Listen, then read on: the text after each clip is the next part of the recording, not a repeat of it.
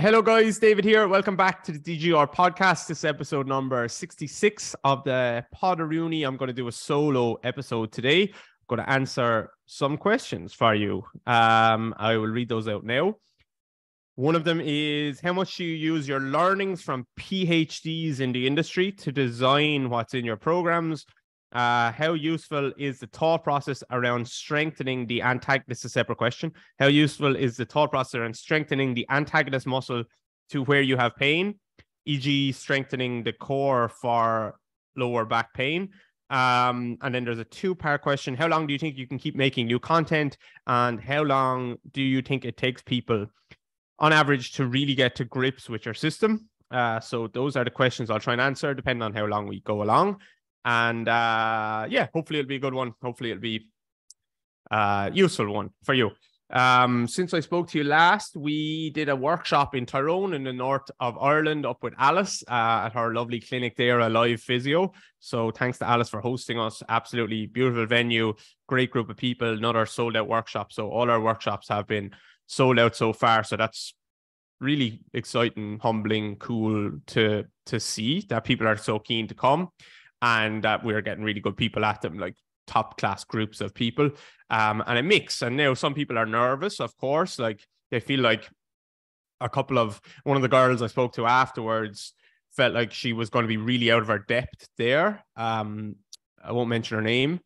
And she was just delighted afterwards that she wasn't out of her depth, because like she thought that it was going to be full of like just physios who are super intellectual and stuff like that. And actually, no, she'd been following our work for a while, and most people are pretty much on the same level. They're just there to learn. Some people are better at one section and not as clear on another section of the workshop, or like they're good at the foot stuff and not good at the hip stuff. They're good at the plyos, they're not good at the theory, they're blah, blah, blah. Everyone just has their strengths and weaknesses. So we're just there to try and help fill those gaps. And I, of course, have my strengths and weaknesses as well. And I'm just trying to fill my gaps as much as I can as well. So that's why the workshops are fun. We have one coming up in Dublin in May. That's going to be our last Irish one for the year, for 12 months at least. So you should come along to that. The early bird is still there. And then we have Montreal coming up. The Vancouver one sold out before we even went live. So thanks to Dave Leyland for that. He promised us it would, and it did. So that was a surprise to me. So Vancouver is sold out, Munich is sold out, and London is sold out. But we still have a few tickets for Dublin and Montreal in May and I think June as well. So maybe you can jump into one of those. And then I did a presentation in PerformX in London last weekend as well. I spoke about progressing your plyometrics. It was hard to know like what topic to choose for that, because I think where hopefully I can provide some value to people is having a little bit of nuance with regards to just conversation, like having just not even nuance, just like being able to dive into a bit of detail around things and actually think. Like most of the industry is like, they're not thinking about things. They're just repeating something that someone else said. So I try to be a critical thinker about things as much as I can, and hopefully we all do. That's not a special skill. Hopefully we all do. But it was tricky to know what to present on, because there was obviously going to be a mix of people in the room at a presentation like that, versus like it was just an industry event, versus at our workshop, obviously, like I can just present and go into as much detail as I feel like I need to. So I chose plyos because at least there's a visual element to it, and you can actually see these things happening in front of you. And it intuitively starts to make sense when people start to see some of these movements. So that's what I chose. Unfortunately, our presentation it didn't work. Basically, the videos, like we have videos in our workshops and in our presentations. So basically, like the plyo presentation that I gave was about 30% of the plyometric section in the workshop. I had to trim it down quite a bit, but it's still like bits from our workshop presentation, and there are videos of my clients basically saying like, this was this guy and he progressed all the way through from this exercise to this exercise, and given a logical progression and helping people understand why we did that, and like why are they moving the way they are and how we might want to change that and so on. So it's very visual, and of course in the workshops it's very practical then as well. We try and have as much practical as we can, but the videos wouldn't work and the presentation wouldn't quite work for a lot of it. So luckily Brent was there. So shout out to Brent from Finding Function. He's a therapist in Sunderland, I believe. And he came up on stage and we just went through everything together without really having too much presentation. Kira was backstage with the tech guys. Like, she told me afterwards she was freaking out trying to get it to work. And she did a good job. And we were just talking about it yesterday that, like, she actually told me she was freaking out a bit. And we were telling my dad about it and stuff. Excuse me. And she said that she was quite proud of me for not freaking out while I was on stage. And honestly, I wasn't freaking out.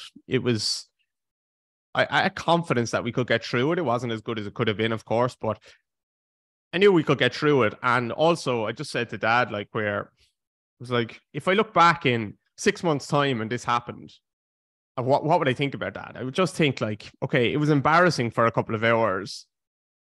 We didn't, like, impress the people that were sitting there as much as we would have liked to, but did it affect my business? No, not really. Did it affect how I, like, my confidence in how I can actually present? No, not really.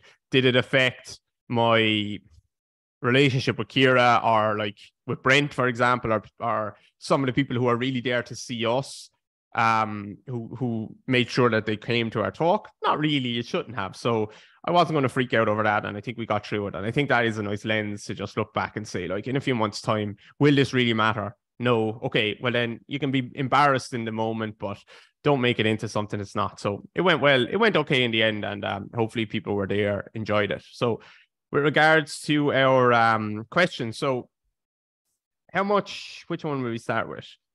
How useful is the thought process around strengthening the antagonist muscle to where you have pain, e.g. strengthen your core for lower back pain? So, okay, so I think that question is, another example, I think, of that question is, you have hip flexor pain or, like, tightness or something as well, and you should strengthen your glute. You have chest pain, like, not heart or anything, like tight chest and pecs and stuff. You should just strengthen your back. That's the common thought process. And then the most common one would be, like, you have lower back pain or issues, you should strengthen your core. So it is a very common thought process in the industry. And someone like Stuart McGill, who I'm really not a big fan of, I know he's done some good work, but to be honest, it's so reductionist. From someone who's quite intelligent, it's so reductionist, and so it's just outdated work, to be honest. And also the words he uses to describe people with issues are very much not what I would like to hear, in terms of, like, he just basically tells people that they're fucked unless they do the stuff that he likes. And the exercises are bullshit. They're just, like, 3 exercises that everyone is going to get. Everyone's going to get the same 3 exercises, the McGill Big 3 or whatever. They're bullshit. So anyway, sorry, I've gone off on a little bit of a sidetrack there, but that's where a lot of that thought process comes from. Strengthen your core, strengthen like the front anterior core, strengthen the sides of your body, and basically keep your spine as stiff as you can. And that is what people are using. Strengthening the antagonist muscle to where you have pain. I don't even know if that's the right description. It's just like strengthening the core if you have lower back pain. So firstly, with pain, I think anything can work. So that's the important thing to think about, is that anything can work. So, like, that McGill stuff could work. Of course it could. It's just getting people to, it's a novel stimulus. It's getting people to work in a way that they don't usually work. And of course that can actually help them with regards to their pain. So we have to just set aside the pain side of things and just think about, like, okay, anything in theory really could help pain. I like to use that information thinking, like, okay, anything actually could help pain, but I want to have things as predictable and repeatable as I can. When you talk about pain, unfortunately, you can't be too predictable with it and you can't be too repeatable, but you can to an extent. Like, you start to see people with lower back pain again and again, what can you predict for those types of people? You can predict that they will want to brace their core a lot. They would be very apprehensive with rounding their back, or maybe extending their back, or maybe side bending, or maybe all of those movements. There'll be a lot of apprehension there. There'll be a lot of bracing there. So we can be predictable in terms of, we don't know why the pain cropped up in the first place. I have no idea why you're getting these issues. It could be a multitude of reasons, but we can predict relatively accurately that once you have it, here's how you would probably move, and that is with a bracing strategy. And that goes for pretty much any joint in the body. You have knee pain. Are you going to want to be flexing and extending your knees through their full range of motion? Usually not that much. Usually you see people with knee pain walking down the stairs, they'll start to kind of walk sideways a little bit to avoid bending and putting load through that anterior knee. So, and I've been there myself. So we can be predictable in terms of how people can move, will often move. Now, we still need to look at the person that's in front of us, but we can be we can predict with relative accuracy how they will move when they come in with these issues. So that also means that we can make predictable changes to how they move relatively easily as well, just by introducing some nice motion into the movements that they're avoiding in a pain-free range. And I also, in my mind, that also gives off or gives us relatively predictable results in terms of how people feel. So the thing that McGill might say, or someone that like kind of subscribes to the thought process of, okay, you just need to strengthen the opposite muscle and brace even more, is, well, our results are predictable as well. People start to feel a bit better as well. And I would say, yes, okay, that can work pain-wise, but actually what you're doing is robbing people of movement. So you're starting to fight tension with tension. And that's one of my key principles that I try to teach people when we're trying to help people relax. We're trying to restore relative motion when people have either lost motion by just not moving enough, or by guarding or bracing too much. It doesn't matter that much. We're trying to restore relative motion, and we're trying to help people move with more ease in their lives. Then I think a good principle and a solid principle that I teach, even though it's not necessarily applicable all of the time, is to not fight tension with tension. All right. So not brace an area, not say your back is super tight, you have pain, you're protecting that area. So guess what I'm going to do? I'm just going to make your core super tight as well. I'm just going to layer on a ton more tension and get you to keep your core activated at all times. That's just layering on more tension. And even if that might help pain in the short term, it's robbing people of movement in the long term. So I think we can help pain in the short term by introducing motion to where people are missing it, and help them. So that can help with pain, and we can keep their motion in the long term and actually improve how they move and improve pain, rather than just trying to take a short-term view to improving pain, but actually robbing them of movement elsewhere. So that's what I would say there. That's how I would look at the agonist versus antagonist, to kind of strengthening the opposite muscle. It goes the same with people have a really tight chest and stuff like that, or anterior shoulder pain or something like that. Or you're just going to strengthen the upper back. We're just going to fight tension with tension. We're just going to keep pinning our shoulder blades back. Yes, it could work. Of course it could work to help with pain, but ultimately you're going to rob people of movement. And ultimately we all know that line, motion is lotion, and motion really is lotion. So I would rather give them more movement and help them reduce pain, rather than take away movement and help them reduce pain. So I think that's my answer. And that comes back to like one of my 5 or 6 key principles, which is don't fight tension with tension, or at least when you're trying to restore relative motion, or at least try not to fight tension with tension. It shouldn't be your first option. It should be to reduce overall tension, unnecessary tension in someone's body. So that's my answer for that. Hopefully helpful, bit ranty or a bit all over the place. Second one, how much do you use learnings from PhDs in the industry to design your programs, or design, or on exercise selection or something? I think that might be a better way of putting it. It's actually hard to answer. It's hard to know is actually the answer, because many of what, like, a lot of people might think that they don't read research, let's say. They might not read research, and they might not ever have listened to a podcast with a PhD in the industry, a scientist in the industry, a pain scientist, someone who is amazing with ACLs or knee pain or Achilles pain or hypertrophy or any of these really smart people in the industry. So someone might say, I've never listened to one of those. I've never read research, but they could be influenced very much indirectly by these people. So people that they've learned from might have learned from these people, or people that it might go back a few layers deep. It might be like, okay, I've learned from this person who's learned from that person, who's learned from that person, who actually did read a lot of research back in the day or did listen to a lot of these people.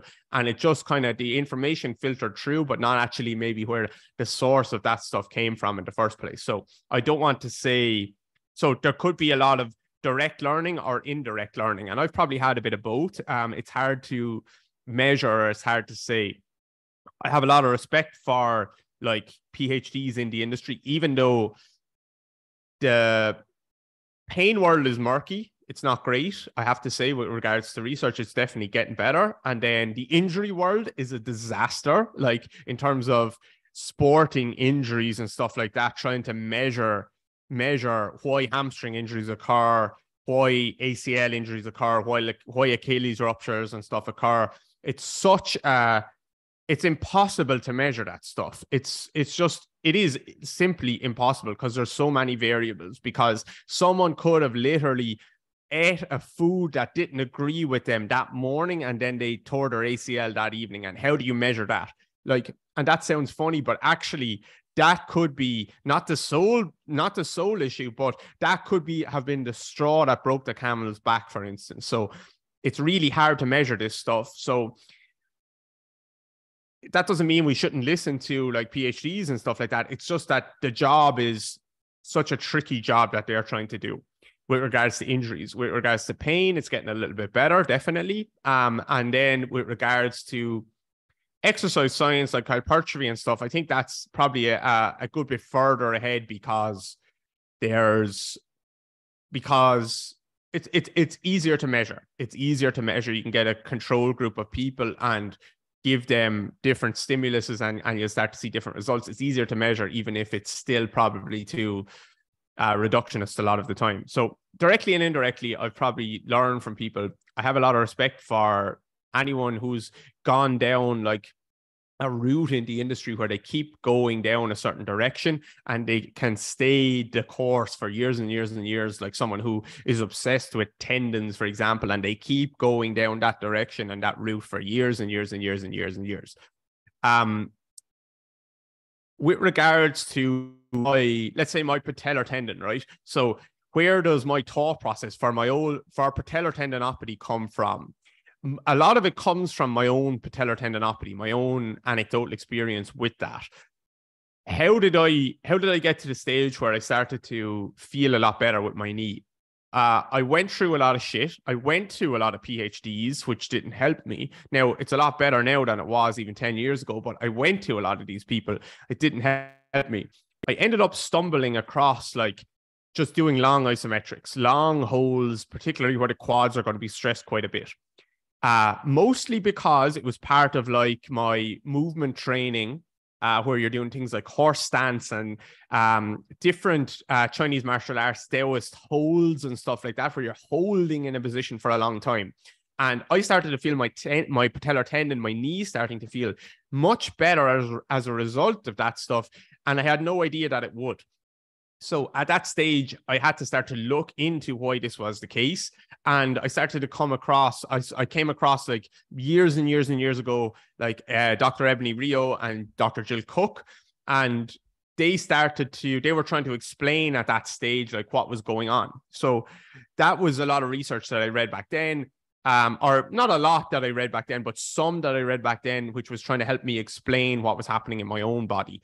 Then there was also like, I think it was Ebony Rio that had some stuff around the metronome back then. So I was using like a metronome in my ears years and years and years ago. And or whenever that research came out. So that was something that I hadn't figured out myself, and I read and I used it, and I didn't find it particularly helpful, and I didn't find it particularly enjoyable using something like that to kind of try and stimulate the brain side of things as well.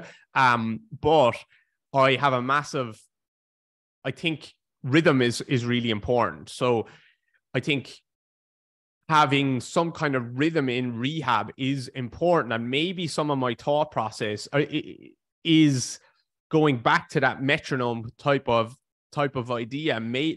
This is what I'm trying to say. Maybe it's indirectly some of the value that I place on rhythm and coordination goes back to listening or reading that like a metronome might be helpful for people when they're exercising or when they're trying to do like isometrics, for example, for tendon issues. So maybe it is. Now, it's probably come from a lot of other places as well, but maybe some of it is that. So it's tricky for me to say.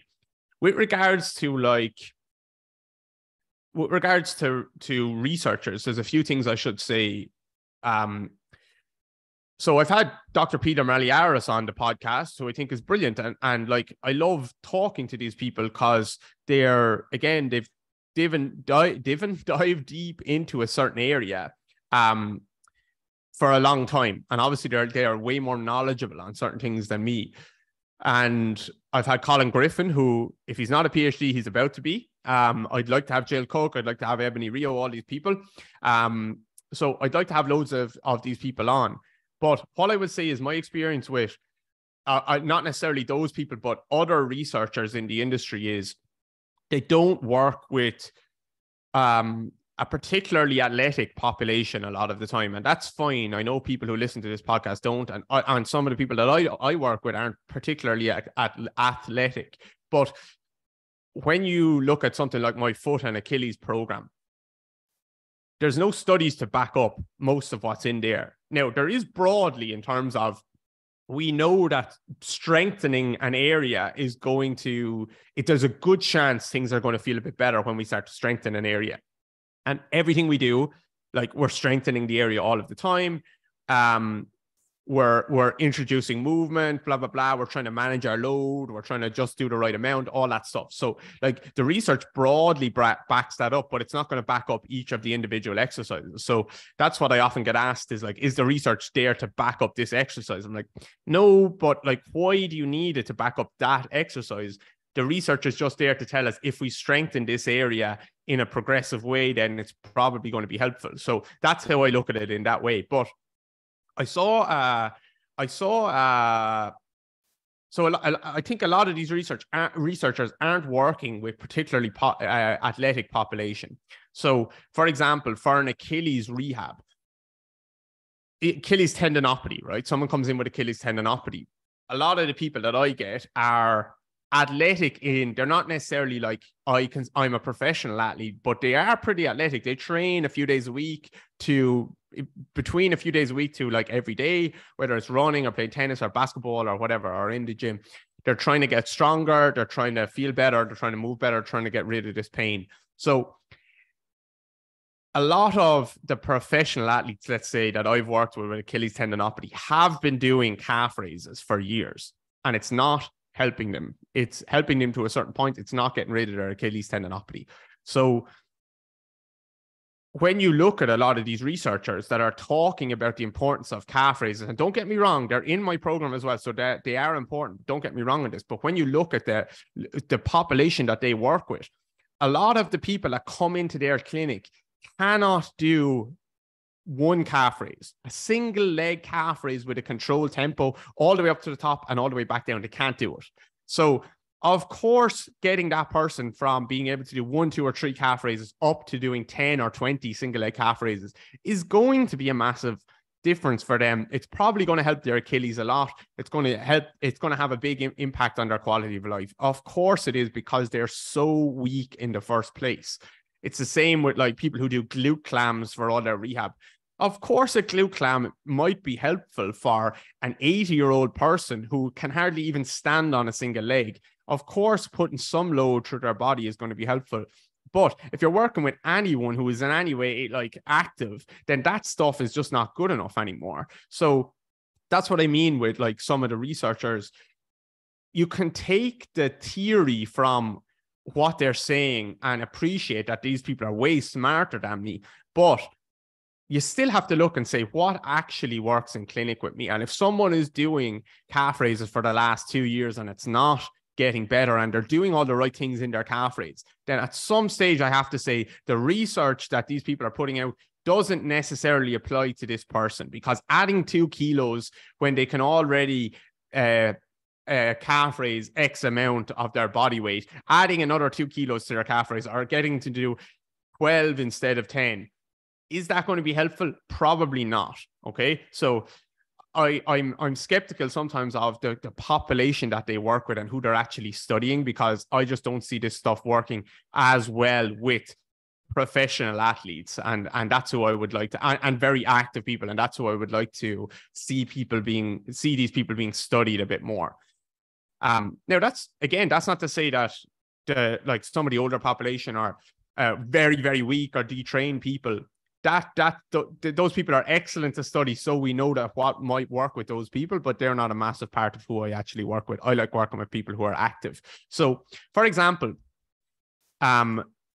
a physio the other day who has an education company shared a post saying of a PhD who was talking about it was Jill Cook, and she was talking about it was a clip from her one of her courses or something like that, and your man goes, absolute clinical gold from Jill Cook here, a clinical pearl, absolute gold from Jill Cook. And what was the absolute gold? It was her saying, make sure you get to the top of a calf raise and don't just drop from that top position. Make sure you control it up and down.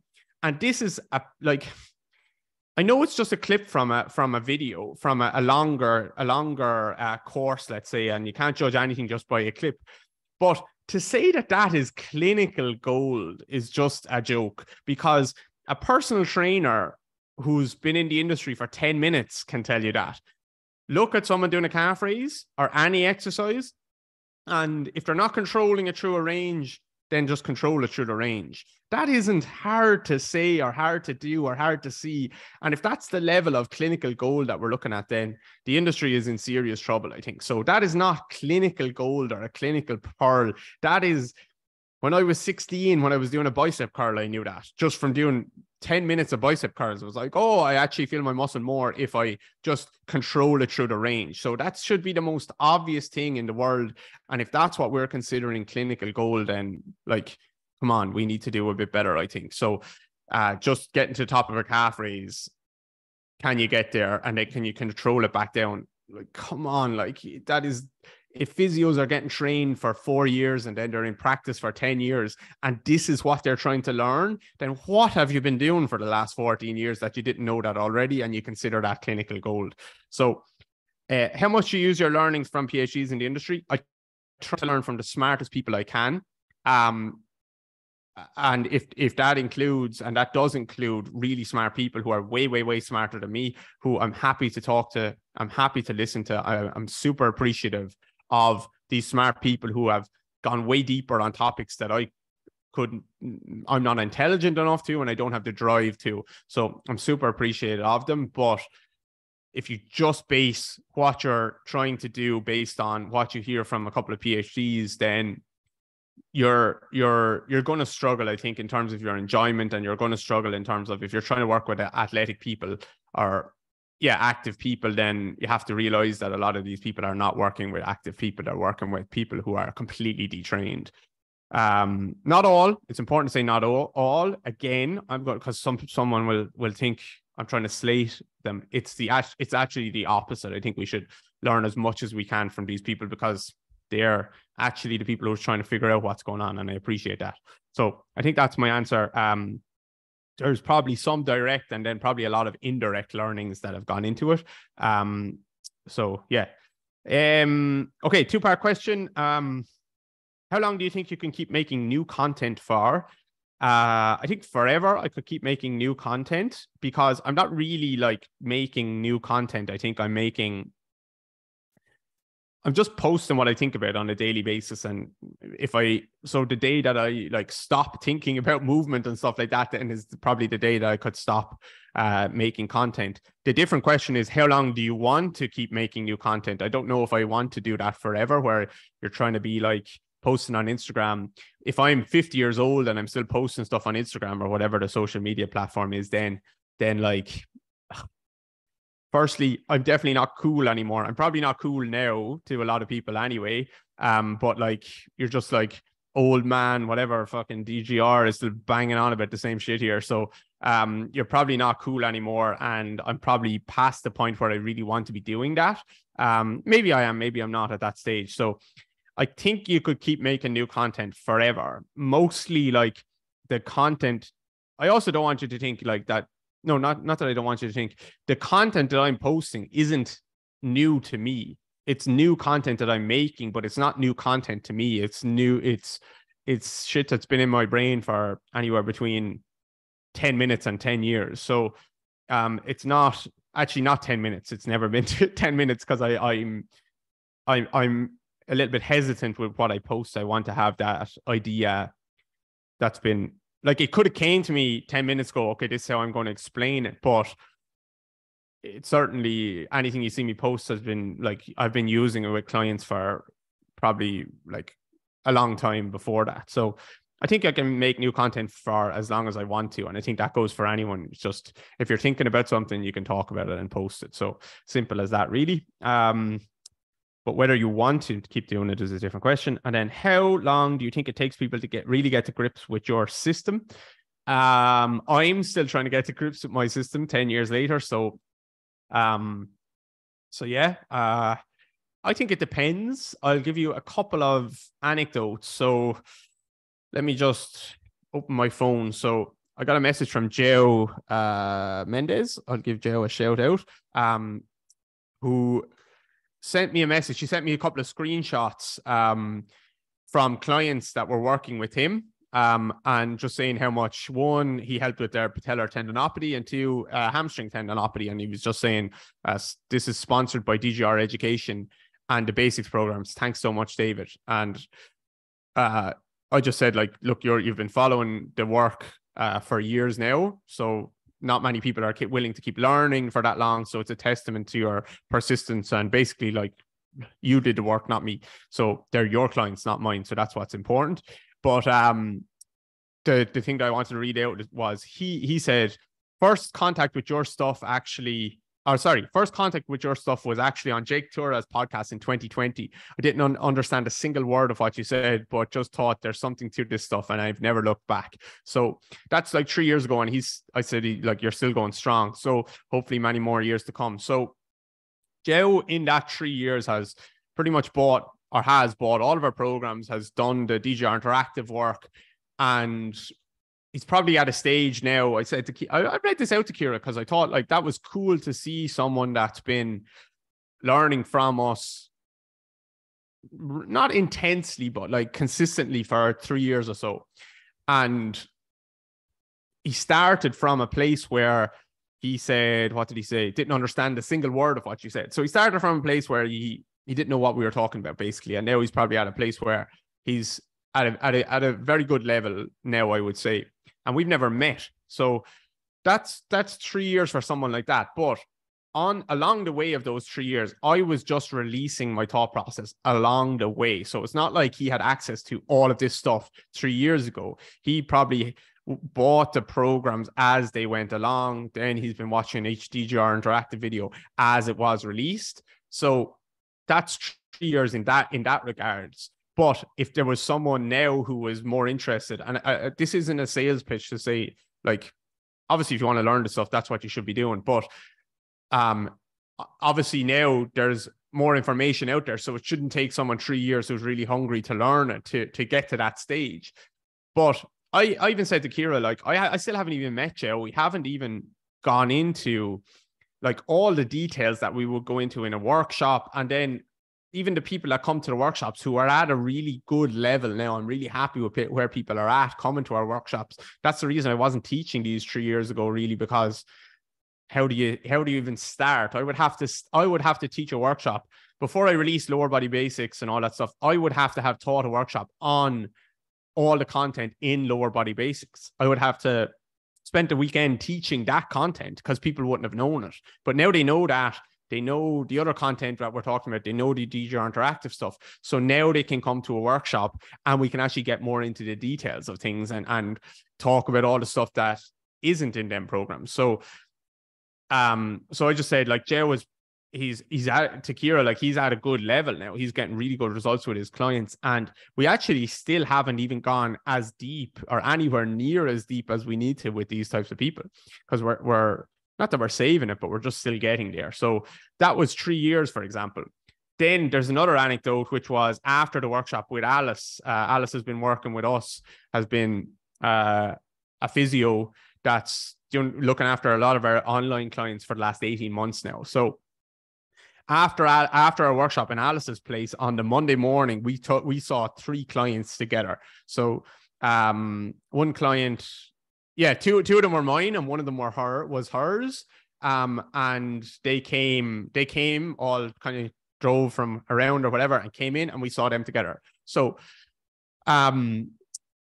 Alice has been with us for 18 months now. She came in as a good physio. So I knew she was good. Obviously, that's why I hired her. And I knew she had a ton of potential. Obviously, that's why we took her on. So that was 18 months. And we did all 3 of those clients together. And I walked away from those 3 sessions. And we're kind of driving home back down the road. And I thought, I'm really happy with where our quote unquote system is at, because each of those clients, Alice and I were going to assess in the same way. And I don't want her to be me. I don't mean that. I don't want anyone to be me. They have to be themselves and use what works well for them. But we were assessing them in the same way. We were then coming to the same conclusions based on the assessment. We would pretty much come to the same conclusions that these are the things that they need to work on. And then when we reassess them, they get their changes that we had expected, that we had predicted that they would get. And it's repeatable again and again and again and again based on this is what we're seeing in the assessment. This is what we will use as a result of that. This is where they're going to struggle to do that exercise. This is where we make the exercise better. This is the cues that not the cues, actually, I leave people cue their own way, but I don't mind what cues you use, but this is the result that you need to see. And then this is the result that we saw. One of those athletes is one of the most recognizable athletes in Ireland at the moment, one of the top footballers in Ireland at the moment, easily. And he got probably 25 degrees of internal rotation at his right hip that he's been working on for 5 years and hasn't got that. And he got that in 25 minutes. He got 25 degrees in 25 minutes based on one exercise and based on it being 2 exercises based on them just being coached really well. And Alice and I would have agreed on those exercises. We probably, if we treated this person in 2 separate rooms, we probably would have done the exact same stuff. And not only that, we probably would have assessed in the same way and decided what we would have decided. These are the things that we need to do. This is how we'll do them. And this is the result. We probably would have got the same results. So that to me is Alice has had 18 months to get to that stage where now I'm really thinking she knows what we need to do. There's still more for her to learn and there's still more for me to learn. And we're always going to try and keep getting better. But it was the first time where I drove home and I was not confident with Alice. I've been confident all the way through, or I wouldn't have had her with us, but confident in our system and thinking this is predictable and repeatable again and again and again. And there's people all over the world who are using this stuff and getting predictable, repeatable results. You'll hear me say that again and again and again. You can get rid of pain with anyone doing any kind of a thing. We want predictable, repeatable results. Not just in pain, but in movement and in performance as well. So that's what I'm after. And that was 18 months for Alice. And that could have been accelerated much quicker if I was a better mentor to her, where we were meeting more often, way more often, and I was more intense with her learnings, but I just didn't quite have the time. So I would say it took Alice probably 18 months to get to a stage where I'm the system. Yeah, there's still more to learn for both of us, but you are there 100%. You are there. You are going to be getting better results than 99.9% of the industry. Easy. And I'm very confident to say that. So that was 18 months. Hopefully we can make that shorter again with something like the mentorship or something like that. That's going to come up where it's 8 weeks or 10 weeks or whatever, where in 8 weeks or 10 weeks, if people come in at a decent level where they need to be coming in at, then we can accelerate that 18 months into like 8 or 10 weeks. So that's how long I think that it should take to get to grips with the quote unquote system, even though I don't like that word that much. So I guess for Joe, like, he took a different route where he was getting things all along the way as they were released. And 3 years later, I bet you he feels the same, where he feels like, I'm at a really good stage here. I actually really get this stuff and I'm able to get predictable, repeatable results. Alice, it was more like 18 months because I was mentoring her, but not nearly as intense as it could have or should have been just because of time issues. And hopefully then other people that come to the workshop, it's like a weekend that accelerates them quite a bit, but hopefully then with a more intensive, like 8 or 10 or 12 week mentorship or something like that, it will basically take the 3 years of learning and turn it into 10 weeks or something like that. So that's how long I think. But I just want to hopefully, I just think that we're at a stage where the system is, or the principles are rock solid, and I'm happy to present them to anyone in the world, the smartest people, the people working in the highest level of the industry, and I can stand over it and say, this is what I think, please try and tear it apart. And I will, and maybe they can't tear it apart, absolutely, maybe they can, but I'm confident for them to try to do that. And we've already done that, because at Alice's place, there was someone from the NFL flew in. There was someone from Red Bull Performance in Austria that flew in. At all of our workshops, at all of our programs are being used all over the world in the top of the industry by the smartest people, and they would be torn apart if, and maybe they are, maybe I don't know it, but I'm just want to say I'm happy with where our system is at. And how long do you think it takes people to get there? It's up to them, really. I think it really depends. It really depends, but we're going to try and make it shorter and shorter. And also, it's important to note that, like, our system isn't finished. It's still developing. It's still hopefully getting better all of the time. And I still have a lot of things that I want to share with people. I don't want to say share with the world, because that sounds like a fucking stupid dickhead thing to say. Just to share with people who are interested to learn. I have a lot of things that I haven't spoken about outrightly that much yet, and a lot of details that we need to get into. So that's the answer there. One talk I wanted to mention that I went to at PerformX was Barry Hearn. Barry was mostly one of the like best boxing promoters in the world. Or sports promoters in the world. His son Eddie Hearn, now you might know from, he's representing Anthony Joshua and people like that, Katie Taylor. So Barry is like a self-made millionaire. Really, I really enjoyed his talk. He sat down with Gabby Logan, who's an absolute pro, and she kind of interviewed him. And he was so raw on the stage, where he was just like, "This is me, fuck you." He literally was like putting up his finger into the crowd and stuff like that.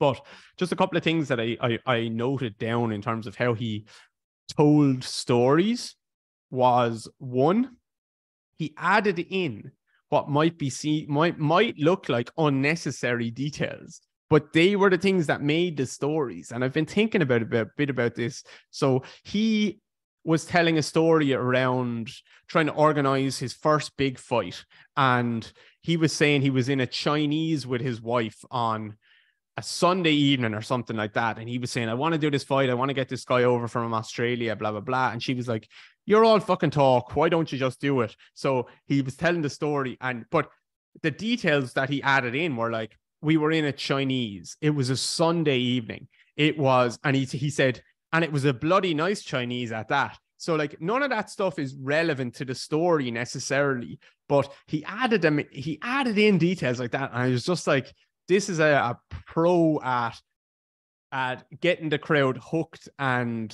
it's hard to explain, but it just added to the experience. Another one was like that was like, it was a really nice Chinese at that. Another one was like, he was, Christmas Eve, I was walking to this meeting. If it didn't work, then like we were going to go out of business. I had my briefcase in my hand. It was snowing. He was adding all these details, and my point is, I think it really worked. And I've actually started to go towards slightly longer form content on Instagram. Now I'm starting to think about, like, if you look at my reels that I was doing when I started doing reels, I was trying to copy everyone else, where I was like talking really fast and switching the camera as quickly as I could and all this stuff. Every 2 seconds there has to be a change of angle, and I need to be in a new place, and I need to be speaking really fast. And actually, I think the opposite now. I've seen people, I was on James Smith's podcast the other day, who, like, in terms of obviously content creation, is one of the best there is in the industry. And I see people like him talking really slowly now and adding in little details and just slowing down. So I think I've seen things change from how much information can I get in this 10-second clip to how long actually can I keep people's attention for? How much longer can I keep them for? And that's something I think I noticed with Barry. And obviously it's different to doing that on social media, but like that was something that was evident to me, just how comfortable he was. And when you have the right crowd, you can actually slow down and start to say things. And that's where we're going to be moving with our content, because I know some people at least are interested in like our content strategy and stuff like that. So I'm more interested now in, I'm going to just try that for a while, slowing down. And if you can get people's attention while slowing down rather than trying to be really fast, then you will build a better relationship with them much quicker, and they'll buy more stuff, I think. So the other thing I learned from, or not learned, but the other really good thing with Barry was he told a story around a girl asked, because he was like, he's so like happy, and he's so like, we can do this, blah, blah, blah. We're going to be good. Like, we're going to be fine. I know I'm going to be good, blah, blah, blah. And girl asked, like, did you ever feel like you were going to struggle and something like that? And he just told a story anyway, blah, blah, blah. But in the end of it, he just said, like, I pulled that one out of the bag. I figured that one out. And when I figured that one out, I knew that, like, we can't be beaten. We just cannot be beaten. No matter what we try and do, we are going to be successful. Or not we're going to be successful, but like, even if it went to shit, we're fine. We're going to be okay. And I have complete confidence in my ability to figure it out. And I just thought, like, that's such a good attitude to have. And most people are doing the opposite. They're always thinking of like, shit is going to go wrong, and like, what's the worst case scenario and all that stuff. And I really took from him, like, what could go right here? What's the best case scenario? Before he went into the boxing or the sports promotion, he was a chartered accountant, and he actually got to a really good level of in chartered accountancy really early in his career. And he left and he was like, I'm going to do this. And he said, if it fucking doesn't work, I can just go back to being a chartered accountant. Whereas other people would look at that as like, oh, if this doesn't work, if I went and did that, I've just lost all the ground that I've made, and it's been a waste of time. He was just like, I'm going to try it. I'm going to try and make it work. If it doesn't work, who cares? I'll just go back to where I needed to, where I was in the first place anyway, or slightly lower down and work back up again. So yeah, I just liked his thought process around, like, just fucking try it and think about the upside rather than the downside. That's what angel investors and all that stuff, that's what they do. They're buying stocks in all these companies, are investing in all these companies. If you invest €1,000 into a company, or $1,000 into a company, or $1 million, you can lose the $1 million, but the upside, like the downside, is limited. You can only lose the $1 million. But if you invest in something like Facebook that's early on, yeah, you can lose your $1 million, or you can make unlimited amount of upside. You can make 100 billion from that investment. There is no limit to the amount of upside that comes from it. So I think that was kind of helped me with our presentation, where it wasn't going so well. The presentation went fine, but just the presentation itself, the slideshow and stuff, wasn't going well. And it helped me to frame it afterwards. Like, what was the downside here? It wasn't that much. Like, okay, 1 hour of embarrassment if it went terribly, versus the upside. Maybe some people could leave if we actually nailed it, thinking that was the best talk we ever had, and we got all this exposure and blah, blah, blah. So yeah, I just think I'm trying to focus more on what's the upside usually it's unlimited versus the downside. For example, if you're trying to start to grow on social media and you're thinking, oh my God, some people are embarrassed or some people are going to be laughing at me and stuff like that. Yeah, the downside is people might laugh at you, but they're not people you care about. But the upside is you have no idea where this could end up. You have no idea releasing a product or opening a new place or starting to just work on the thing that you really want to work on. There's unlimited upside from something like that versus very limited downside. Yeah, you're embarrassed. You end up deleting your account. A few people laugh at you. Who gives a shit? So yeah, I hope that was helpful for podcast wise. Please, maybe you can give it a share if you enjoyed it. And apart from that, I think that's the pod. And I will chat to you guys next week. Take care.